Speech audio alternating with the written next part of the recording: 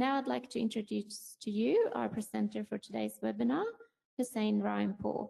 Hussein is the Senior Electrical Engineer of the HV Testing Group for Verico Asset Integrity Services, a member company of M Control. He has over 15 years of asset performance and condition assessment experience, specializing in HV asset testing, monitoring, and diagnostics. Hussein holds engineering qualifications, and throughout his career, he's been associated with the design and manufacture of transformers, site testing of transformers, bushings and cables, AIS and GIS switchgear, and rotating machines. His education includes an MPhil degree in condition monitoring of transformers using FRA from the University of Newcastle in Australia. He's a member of the SIGRE A1 AU panel and A2.53 working group in Transformers FRA. Please welcome Hussein. Thanks, Lee. Hello, everyone. Hussein Rahimpour is here. Thank you very much for joining us. The webinar comes to you from AM Control headquarters in Newcastle, New South Wales. Today's presentation is called Visibility and Understanding of the Condition of Critical Spares.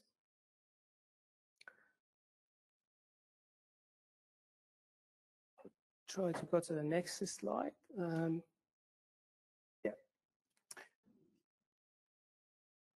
Here is what we are going to cover today. A brief introduction to Verico HV Testing Group. Definition of critical spares, identifying and managing them, maintaining them, and condition assessment and common tests. We have few case studies to review, and we have time at the end for Q&A.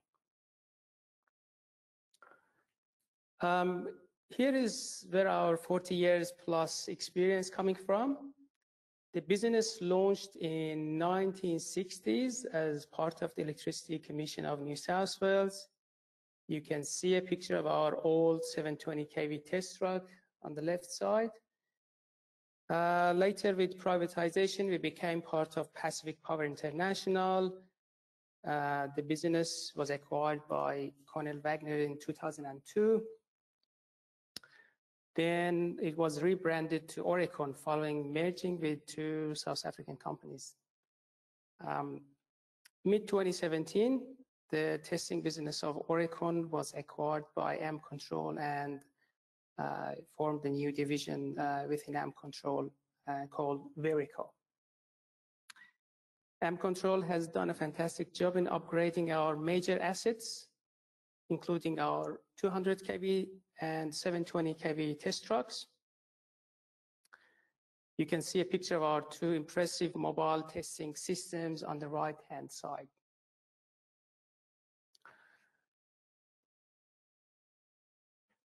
Now, often after the lights have gone out, there's an urgent inquiry into where the spares are and what condition they are in.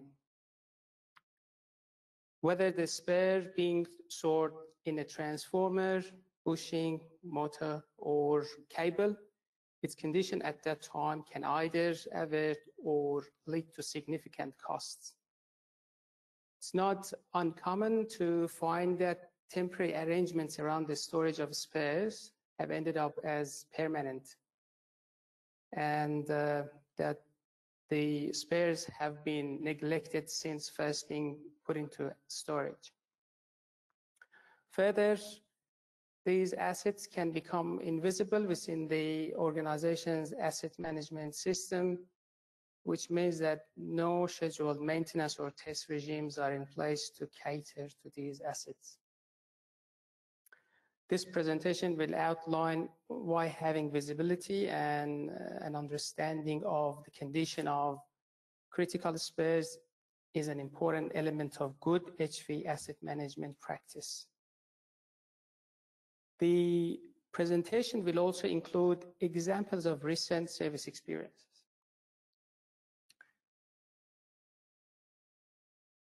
While there is no common industry-wide accepted definition of critical spares exist, here is one of the several listed ones in literatures to cover the bases.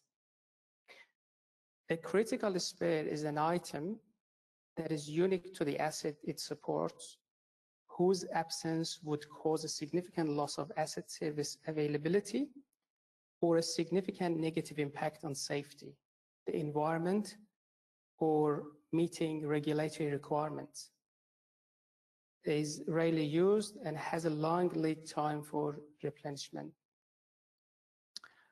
Well, generally, they have the following characteristics: critical to the ongoing operation of the asset they support, and long lead times, and they are high dollar items. Have you experienced a failure without having a like-for-like replacement readily in hand? This is a primary method for far too many companies for identifying the critical parts. The process can be tedious, time-consuming, ties up labor, management resources, and requires information that may not be easily obtained, as the system is characterized by a highly unpredictable and erratic demand, and by parts costs of different magnitude. Well, based on the surveys, 94% of companies recognize the concept, but only 50% of them have this included in their asset management plan. Well, here is the well-known bathtub curve, which profiles the failure rate of an asset over its lifespan. You may use the principle to adjust your maintenance over the lifetime of the asset. It begins at a relatively high rate due to defects or root problems in the design and manufacturing, or probably lack of quality control, installation issues, probably inadequate components or insufficient burn-in. This is the stage you need to ensure the acceptance test gets done, including the ones subjecting the equipment to equal or even more demanding conditions than usual, to observe its behavior under stress. At this stage, you will need your commissioning spares. If you don't want major delays in your commissioning, then order the spares and make them available prior to the start of commissioning. Later, I'll explain the importance of this with a case study. Warranty periods are typically 1 year. Then you need to ensure the post-commissioning critical spares are purchased and available to you. As the asset is aging, operating spares become vital. Towards the end of the bathtub curve function, it has a positive slope, and the failure rate increases as a result of wear and tear or poor maintenance. So it is very important to have these embedded to your asset management plan.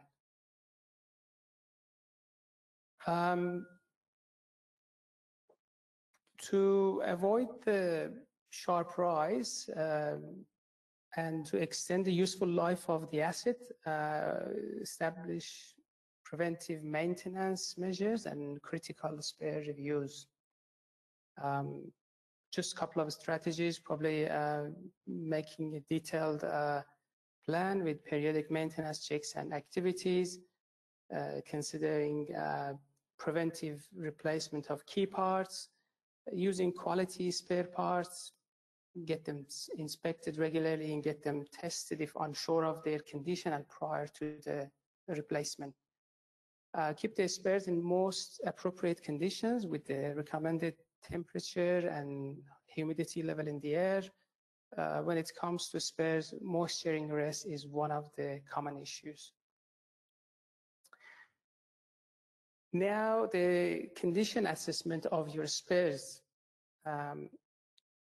Here are the most common tests, including the dielectric and overvoltage tests.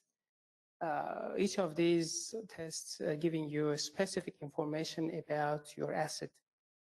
The stringency and thoroughness of these tests are very important. Using the right measurement technique, accuracy of test result, interpretation of test result are of vital importance to understand if the asset is fit for service. To prove this, we determine how effective is the dielectric by IR, PI, and DDF measurements, and the dielectric test across frequency range, which give you an indication of moisture level in the medium. Applied voltage withstand test is another effective check on the dielectric condition. Partial discharge measurement.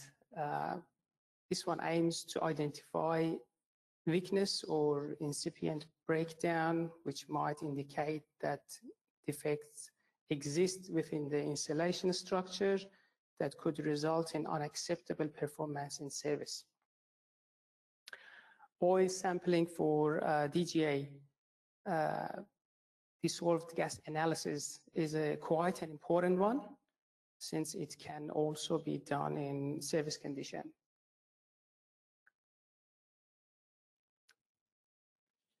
From our spares testing, the highest failure rate belongs to the bushings that we have received over the last couple of years, mainly due to the poor storage.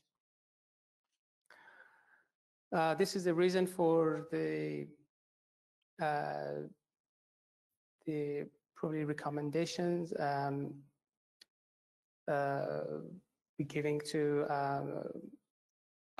so they shouldn't be left in a bad condition, and it is very important to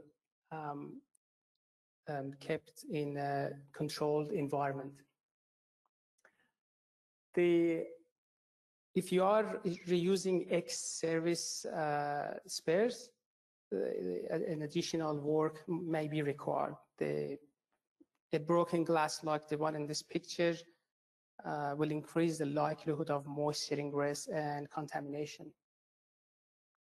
Moisture is one of the three main killers of the insulation because of the effect of moisture on the resistivity of insulation material. It is necessary to obtain and maintain a high level of dryness in the insulation. The presence of moisture due to housing seal failure means that even higher internal pressure can be developed during the passage of system short circuit current. This is, of course, due to the considerable expansion of water when changing to steam. That's why probably polymeric material gradually replacing the porcelain type ones. At Verico, upon receiving the bushings, we do the basic visual checks, inspections, or on visual examination should show no abnormality, such as low oil level, any cracks, slits, or damaged skirts. We steam clean the bushings to remove the surface contamination, as it adversely affects the IR, DDF, and PD test results.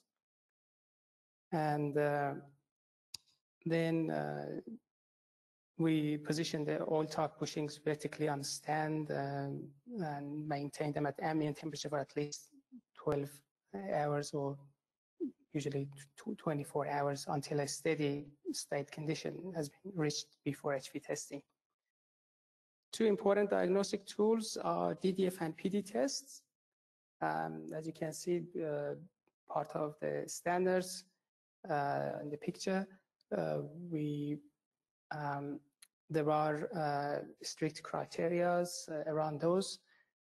We have the capability to measure the dielectric dissipation factor at voltages up to the rated volt or even higher to maximum system voltage called UM. This is a requirement for bushings as well as rotating machines, and there are, as I said, there are strict criteria around this. Obviously, it depends on the type of installation. For an oil-impregnated paper bushing with the voltage increase from approximately or just above the service voltage to UM, the increase in DDF values shouldn't be more than 1 milliwatt per var, while for a resin-bounded paper, this value is 4 milliwatt per var. This is a requirement of the standard. The PD or the partial discharge acceptance criteria for OIP and RIP are 5 PC at lower voltages and 10 PC at UM level. Now with our high-end and advanced partial discharge measurement and analysis system we can do sensitive PD measurements on bushings, instrument transformers, and GIS system.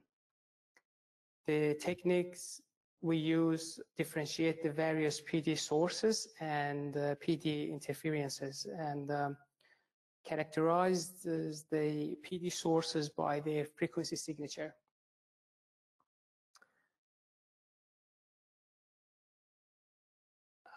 Here is one of the few case studies I've got. The case study one is on bushing failure at commissioning stage. The original equipment manufacturer performed the initial basic site testing on a 132 kV to a 33 kV transformer, including the ratios, the resistances, IRs, and CT testing and FRA. However, bushings or winding DDFs or even high voltage AC tests weren't on their initial scope. No issues was identified from their testing.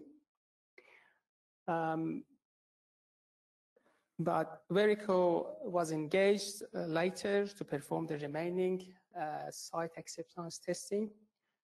And again, no issue was identified from the low voltage tests, ratios, and all the basic tests, including the bushing,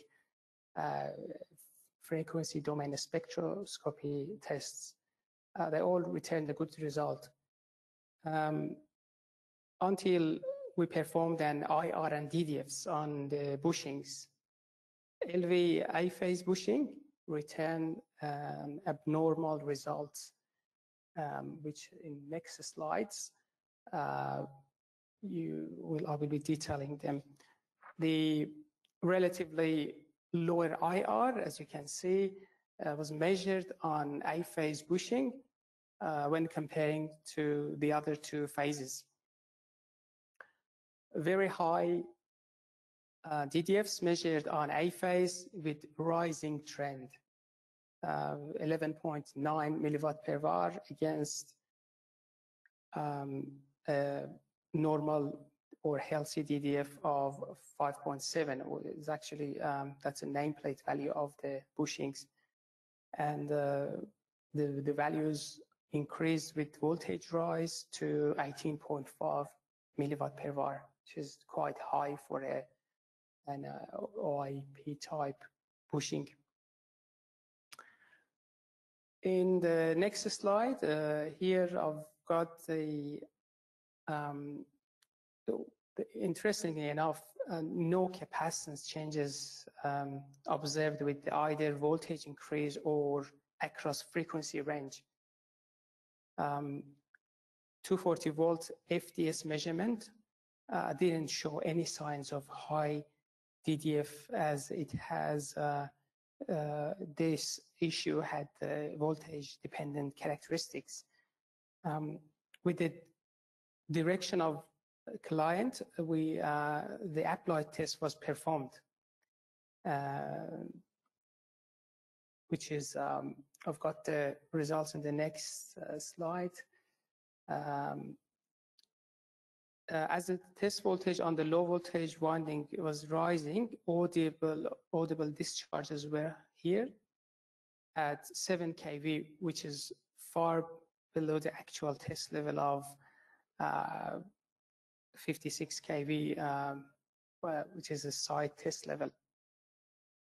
The test setup was checked, the voltage applied again, the discharging was repeatable. The testing was ceased to investigate. Further investigation found the LVA phase bushing was faulty. There was only one equivalent spare bushing available. Fortunately, that single bushing passed tests, and consequently, the repair transformer passed all its HV tests. Having this spare, that single spare, which they actually, at the time, I think they told me they got it from another project. They didn't have one available, and I saved them a couple of months in possible delay. What would have happened if 2 bushing were needed? That's showing how important it is we have the right number of spares, we have them available, and most important thing is to be stored in good condition. Well, this was an example of in commissioning stage, and I've got a couple of other examples. Here is another spare bushing, 362 kV, failed high voltage DDF test. The test voltage raised to the first voltage step, and runway in DDF observed when retesting, when testing C1 capacitance. C2 capacitance also retained a high DDF value. The criteria around C2 capacitance is loose, as it's very dependent on the construction of the bushing, but still it was high comparing to those criteria. The next case study is on a 22 kV bushing. This one failed both DDF and PD test. Rising DDF characteristics and PD level of 1 nanocoulomb, 1000 PC at 22 kV. It's quite high for a type bushing. The IR was 900 mega ohm, which is marginal for such a critical equipment. DDF of 40 megawatt per var was also outside the normal limits. PD pattern indicated large voids between the insulation layers, possibly created with separation foils in bushing structure. Next case study is on a 132 kV transformer in mining industry. Sometimes the cause of high DDF is external. This is an example. The HV winding to earth DDF and capacitance values increase with when rising volts. The interwinding DDF and capacitance values were satisfactory and stable. As the DGA didn't show high moisture or other signs of degradation, the most likely cause was deterioration of the paper lead cables connected to the bushings or the compound in the cable termination boxes associated with the HV neutral and LV terminals. The next case study is on a 530 kV generator transformer. The winding resistance result contains every element associated with the current flow between the terminals and includes all connections. If this indication has deteriorated from the previous tests, it may be indicative of higher resistance joints. If associated with a tapping winding, the oxidized tap changer contacts may have developed a partially insulating film on their contact surfaces. The arcing contacts usually manufactured from plain copper. The old types, the new ones probably silver. The operating mechanism for the selector switch contacts and the contacts themselves suffer wear and require maintenance. Contact pressure also have to be periodically checked as the metallic particles can be produced and contaminate the oil. So in regards to the tapping issues, sometimes the results may be improved through exercising the contacts.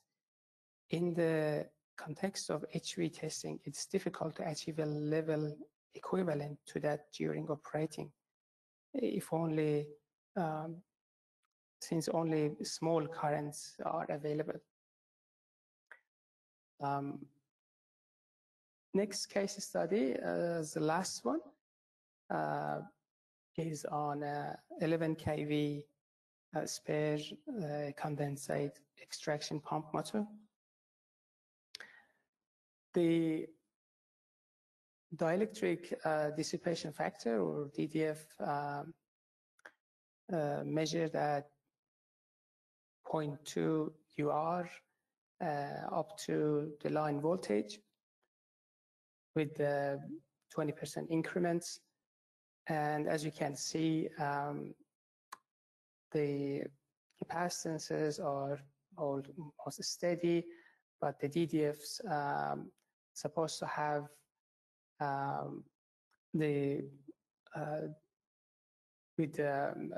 have the tip up and the difference in tan delta in standard limits.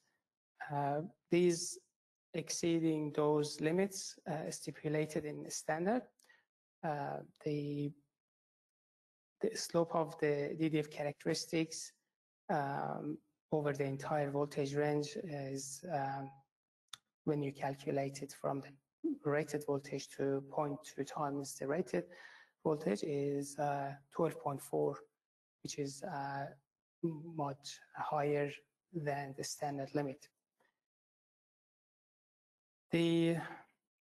When measuring the partial discharge at face to ground voltage of 6.4 kV, the recorded results are around 30 nano, which is all above the recommended level of 10 nanocoulomb.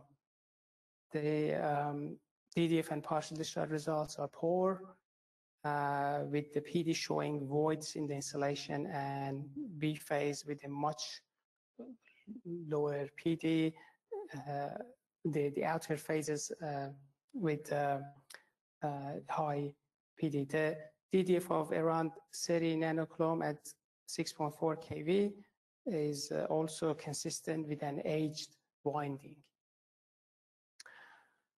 Well, thanks everyone. Here is my details. You can ask your question now, or alternatively, you can send me an email to this email address.